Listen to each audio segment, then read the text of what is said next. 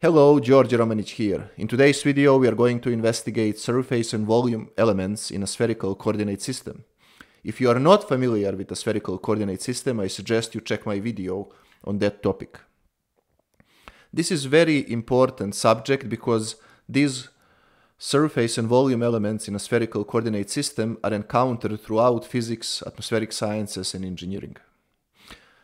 For example, a surface element in a Cartesian coordinate system is dx dy, where dx and dy are infinitesimal distances along these two directions.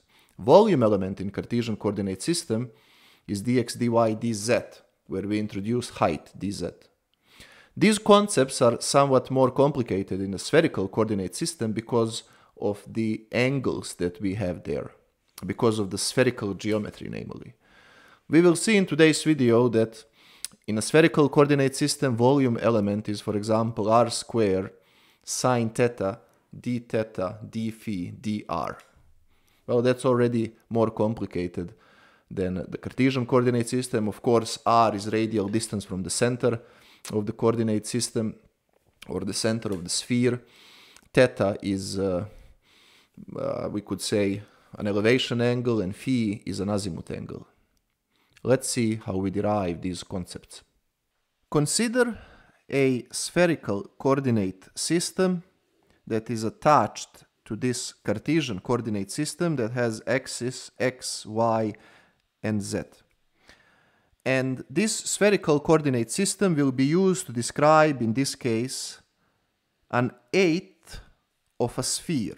So we can represent it something like this. We are interested at finding volume element of this sphere represented here. Well, that means we have to take a surface on this sphere, surface element like so, and associate, so to speak, a certain depth to this element like so. And now this surface times this depth will be volume element dv. How do we find this volume element using spherical coordinates? Well, if this is the radius to this volume element dv, let's call it radius r, then this increment over here is dr.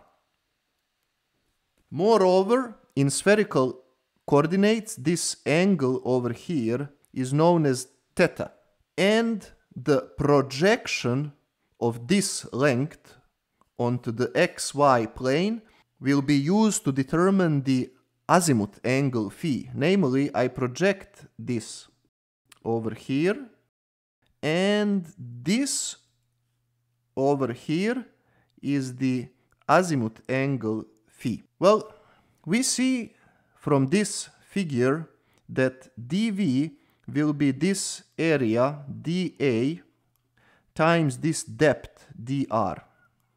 But what is this area dA? Because the area is very small, I can assume this is a square. This over here, you will see, is simply this increment d theta times radius r. That's the radian measure of an angle. So this over here, this side is r times d theta. This side as well as this side over here. Now, how about this side, which is the same as this side? Well, we will find it using our projection over here. To find that, we know that this increment over here is d phi. So the only thing we need to find, therefore, to find this, is this radial length. Now you have to know that this radial length is not r, because look, this over here is projection of this element, but we can quickly from geometry conclude that this radial length is r sine theta. How is that clear? Well, it's clear because if I take this radial arm, I can move it here. right? And now it's clear that this is angle theta, and therefore this over here is r sine theta, which is exactly what I wrote here. Therefore, this length over here, which is equal to this length over here, is simply again this radial distance, which I just calculated to be r sine theta, times the angular increment d phi. Which means that this dA is equal this times this, and that is r d theta times r sine theta d phi, or that is further equal r squared sine theta d phi. Now it's very easy to generalize this to volume element using this equation, because I just multiply this by dr. So I will get that r squared sine theta d phi dr is the volume element of a sphere. While these concepts were simple, we will use them a lot.